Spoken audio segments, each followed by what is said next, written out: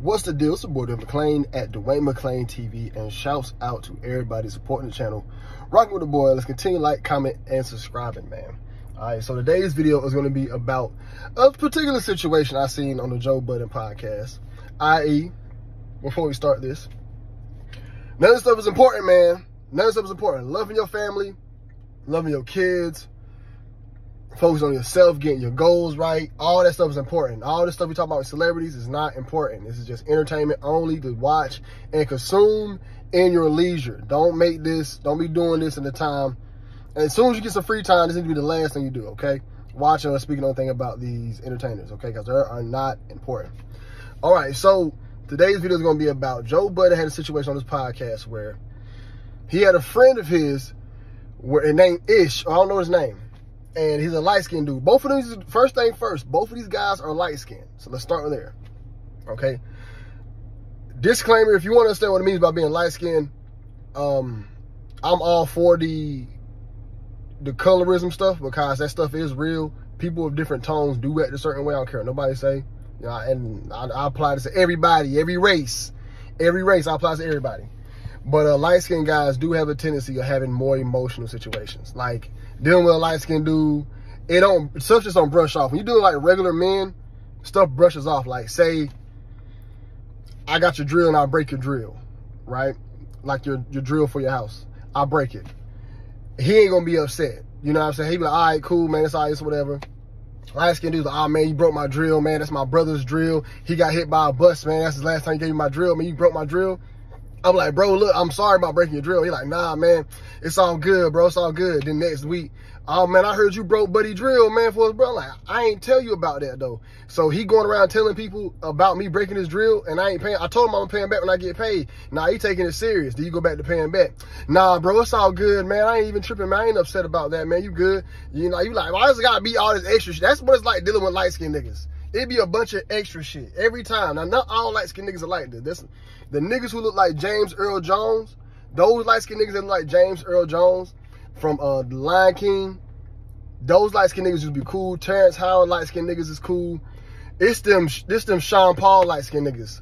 Them Amity light-skinned niggas. You know, it be the Will Smith light-skinned niggas aggravating. Who else? The Steph Curry light-skinned niggas aggravating.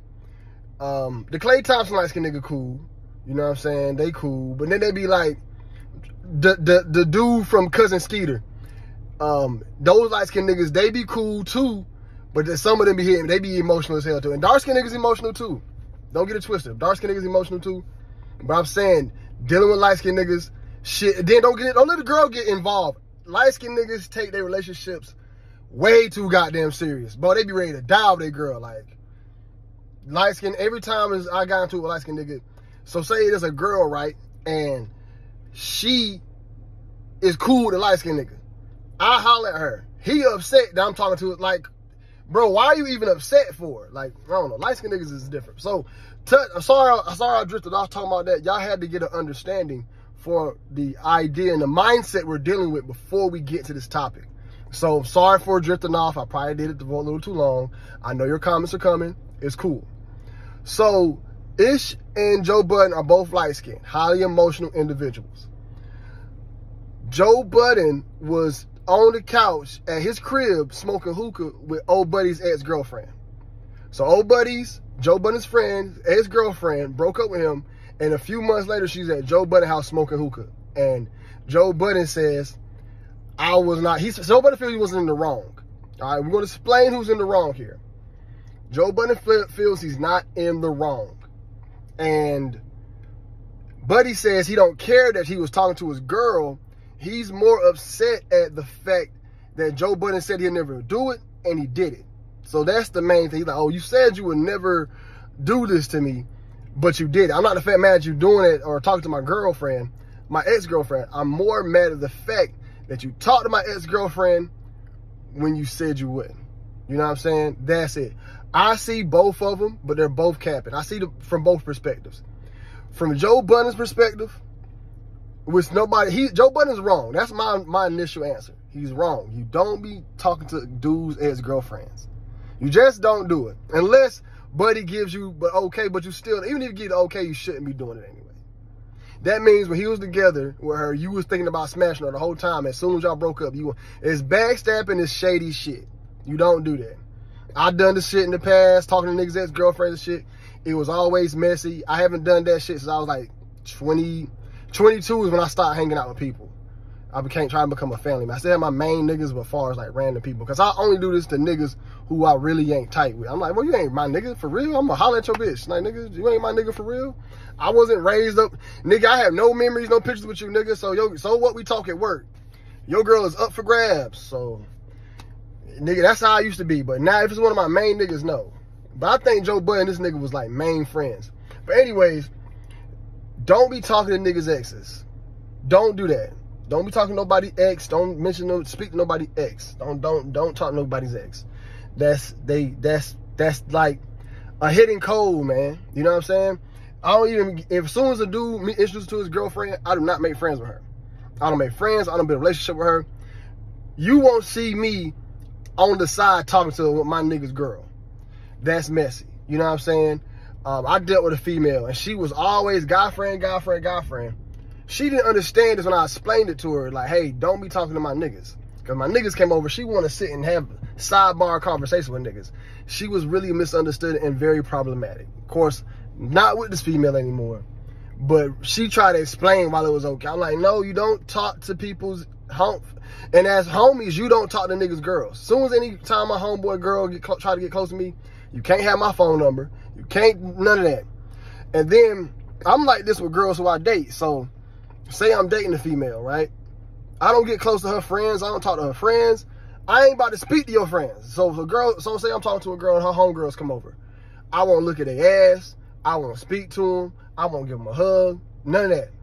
No sidebar conversation. My girl ain't around. I ain't gonna be around them. You know what I'm saying? Then, if my girl was to be over, right, and her friends come over, I'll leave the room. I'll go outside. I'll leave. I don't want to be around y'all girls and mingle with y'all conversations. And I don't want to do none of that. I'm about to go. You know what I'm saying? So I do that for a reason. So it will kill any of those rumors. Oh, he trying to holler at my girl, or he trying to holler at my friends, or he's a pervert. He looking at us. Nope. I'm out the room. You know what I'm saying? But now, like I said, if you not my main nigga, like I don't know you, nigga, like just because we talk every day at work don't mean I won't knock your girl down. Because guess what? I know for a fact you went to the manager's office and talked shit. So it's all up for grabs. You know what I'm saying? What else we got to talk? Oh yeah. Now, as far as who's right and who's wrong, Joe Budden is wrong. It's just wrong for not keeping it real. He know he still felt the way about Joe Budden talking to his ex. Why can't niggas tell the truth about their feelings? When I watched that video, I'm like, nigga, you know you upset about him talking to your girl, plus breaking his word. It's both of them because you won't be that emotionally invested. For one, we dealing with light-skinned niggas. So he's emotionally invested. Now, he was lying on the show. If you go back and watch it, Joe Budden's friend was basically saying, I'm not mad at you talking about to my girl. Nigga, you are. Oh, you can't tell me how I feel, nigga. I can see as a man. Your actions showing different. You felt the way that he hollered at your girl, as you should. Especially if it's a girl who I know I was sleeping with every day. We dang near had pregnancy scares. And you can go be chilling with her. Like, come on, man. I know how this girl get down. So, no, man. Then that's why you don't tell your sex stories to your homeboys. Don't be like, oh, she sucked my dick good this way. Oh, no, don't tell that shit to your niggas, because now your niggas gonna be like, you never know out of your niggas who's a dirty nigga. Your main nigga could be a dirty nigga right now, and you don't even know it. And because a real good dirty nigga knows how to hide all his dirty really well.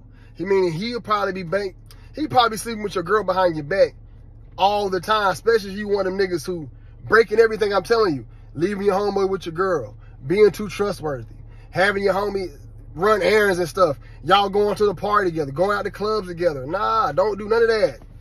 People don't understand relationships are lonely.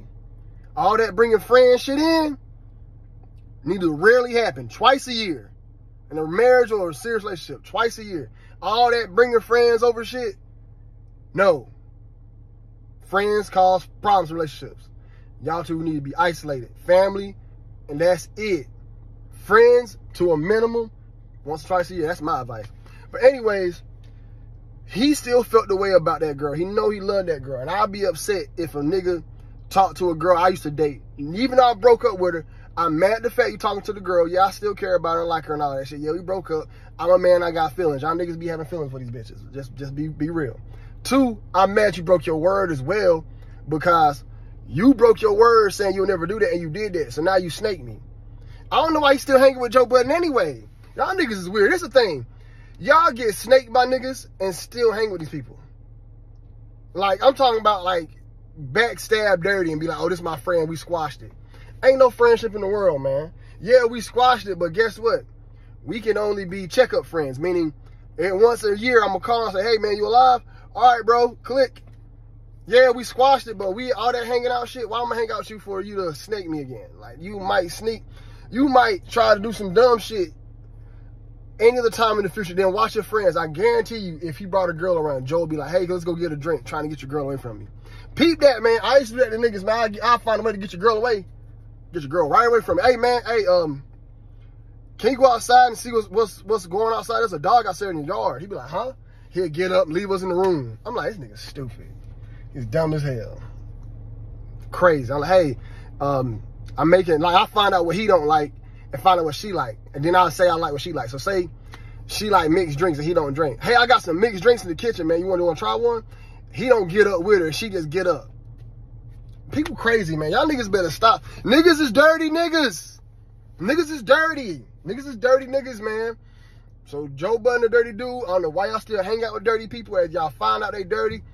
After you find somebody dirty and you still decide to hang with them, all I'm gonna do is look at you like, well, you stupid. You know they dirty and you gonna hang out with them still. But anyways, but that's all I gotta say about this topic, man. Let me know what else y'all gotta say, man. Who was right, who was wrong? Joe Budden was wrong. The light-skinned dude was wrong for not keeping it real in his feelings. You know you still love that bitch, nigga. You was too mad. Y'all got an explanation on how light-skinned niggas break down. And y'all got a lot of information in this video, man. Like I said, only in your leisure. Fuck these celebrities and their lives. It's nothing important, bro. This is not important. This is entertainment only. These people have no value. Joe Budden ain't shit. His show went fuck them millions of views. These are regular people. Everybody a regular person. Get all that famous shit, all that dick riding shit everybody be doing out their head. For any famous person. Whenever you see them, you get that autograph out their ass, but don't be doing them dick riding. Because I'm telling you, so there's a few celebrities that got to run that autograph when I see them. You got to run that. Y'all don't give a fuck. You been famous for. If Michael Jackson was alive, he got to run that autograph. You lucky he did. Michael Jackson have to run that. Hey, Mike, hey. Bitch, I don't want no pictures or none of that. But I got to get a picture too, Mike. And the autograph. That's how I'm going to run down a celebrity. I ain't about to be doing no dick riding. Now, Stone Cold, I'm going to be respectful. Because I don't want Stone Cold talking no shit. I'm like, hey, man, run that autograph. You know what I'm saying?